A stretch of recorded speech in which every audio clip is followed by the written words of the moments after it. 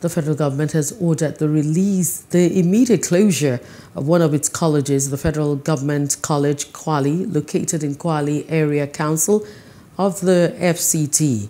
The Director of Press and Public Relations at the Federal Ministry of Education, Ben Gong, announced this in a statement. This is in a bid to prevent any attack on the school, as there has been a security breach on Sheda and Lambata villages in the suburbs of Kwali Area Council. Hello, hope you enjoyed the news. Please do subscribe to our YouTube channel and don't forget to hit the notification button so you get notified about fresh news updates.